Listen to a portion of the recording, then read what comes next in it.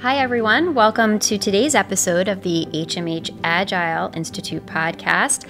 I'm Beth Gregg, and today I'll be your host. We'll be hearing today from Erin Glanz, our Manager of Quality Operations, about sprints. But before we do, I'll take a minute to tell you a little bit about myself. I'm the System Director for Infection Prevention, a pediatric nurse by background, and most importantly, mother to my 6-year-old Matthew. I'm driven by care with integrity and inspired by a vision of healthcare without harm. I learned early in my career as a pediatric nurse in a regional trauma center that healthcare could be better when I responded to my first trauma for a 9-year-old little boy struck by a drunk driver. I held his airway alongside my preceptor at the time, who was doing chest compressions. When the code was called, I remember sitting alone in the trauma bay next to his grandmother in complete shock. Healthcare can be better. Working with colleagues in quality and infection prevention allows me to remain closely connected to my purpose of co-designing a healthcare system we can all trust by leveraging an agile mindset to ensure the psychological safety for us to share and receive open and honest feedback to keep getting better at HMH and beyond. With that, I'll turn it over to our guest, Erin Glanz. Many of you may know her from her work with Human Resources. She has also spearheaded our administrative fellowship program for MHA graduates. Erin co-chairs the Young Professionals Team Member Resource Group, and she's also a fellow for Lead NJ, a group of leaders across the state from a variety of sectors who come together through shared learning to improve communities in New Jersey and beyond. Erin, welcome to our podcast. We're excited to talk to you about sprints, but first, maybe you can tell us a little bit about yourself. Thanks, Beth.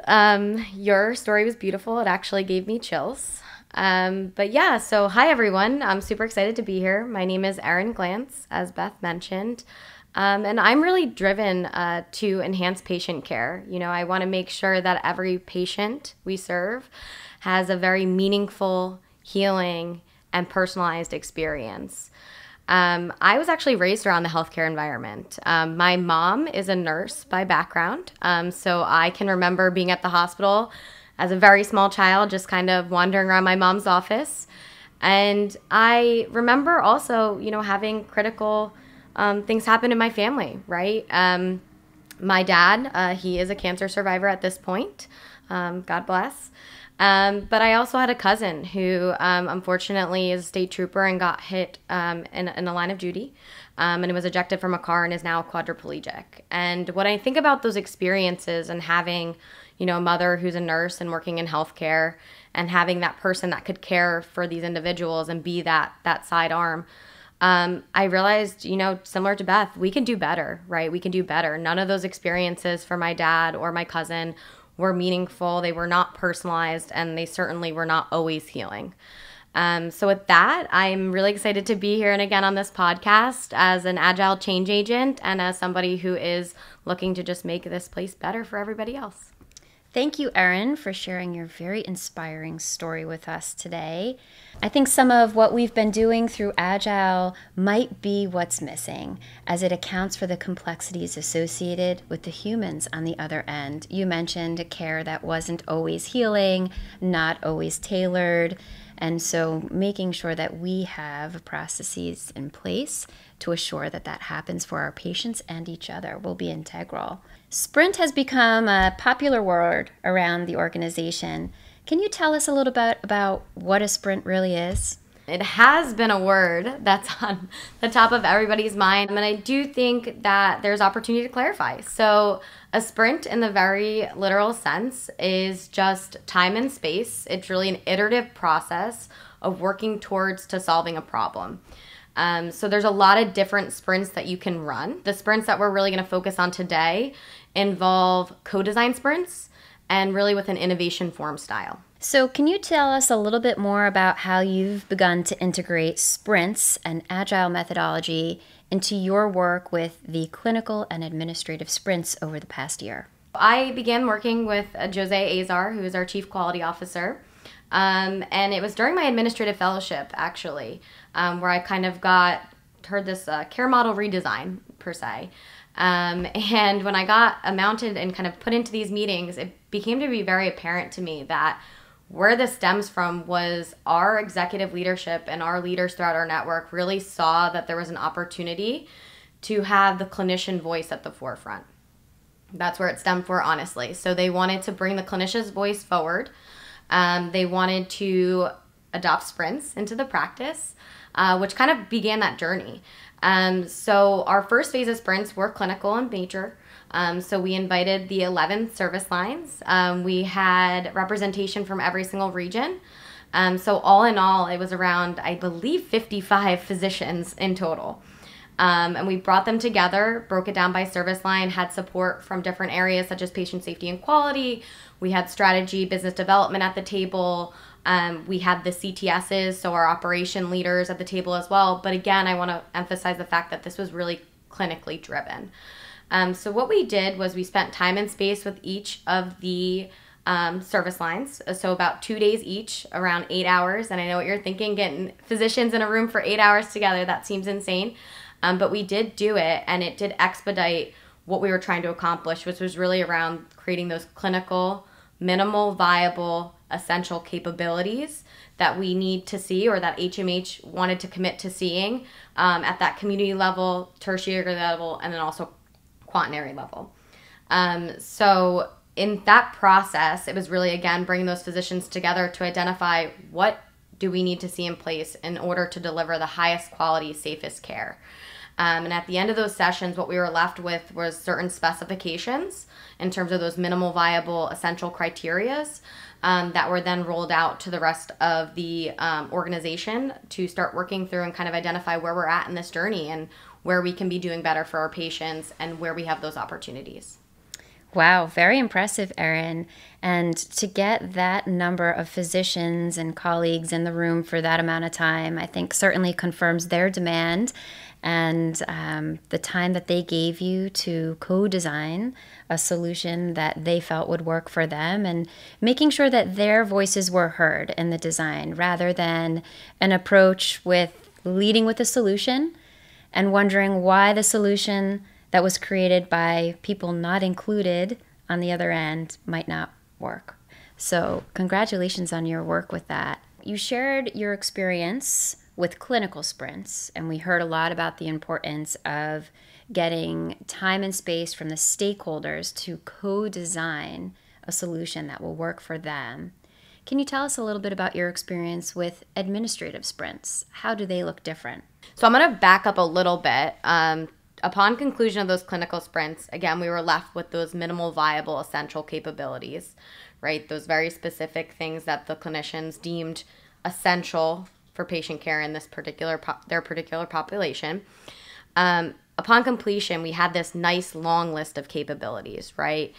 And what we did with those capabilities is we really sent them back to the regions, right? We sent them back to the operational leaders, and then they worked with their team to basically fill in a gap analysis where they went line by line, spec by spec to see, do we meet it? Do we not meet it? Are we kind of meeting it? Do we need to do more work here? Are there opportunities? Was the way I would define that gap analysis. The gap analysis definitely taught a lot, and I was amazed by the way that the teams really came together to fill this out, to be honest, and to see where we can be doing better for our patients. From there, the administrative side felt like, you know what, this was a really great experience on the clinical end. We'd love to do the exact same thing on the administrative side with really a focus on 4 different lenses. So to take these specs that we created and how do we materialize it into minimal viable plans, right? Things that we can act on. So we took them through 4 different areas of consideration, which was market share, workforce, operations, and financial considerations. So again, a very similar situation where we had time and space. We had all stakeholders at the table from an operations lens, whether that be CTS, whether that be the hospital site specifically. And then in addition to that, we had those clinicians at the table yet again, along with patient safety and quality, physician enterprise, and strategy business development. So on the conclusion of those sprints, we were really left with minimal viable plans on how to close and address these gaps that we identified through the clinical sprints and then the gap analysis. So it sounds like your clinical sprints involved clinicians as your stakeholders who confirmed their demand by giving you 8 hours of their time to come together and co-design minimal viable solution to improve the patient experience in our hospitals. And the administrative sprints focused on how our teams could come together to operationalize those into minimally viable plans that are more actionable. Absolutely. And you also had the opportunity to share your work through these sprints at the Greater New York Hospital Association recently. Congratulations on that. Thank you. Can you share with us your experience there? Yeah, so the Greater New York Hospital Association, all of the CQOs within the tri-state area come together, from what I understand, quarterly to really talk through what's going on in the arena of patient safety and quality, talk through what the different hospital sites are seeing, what they're working on.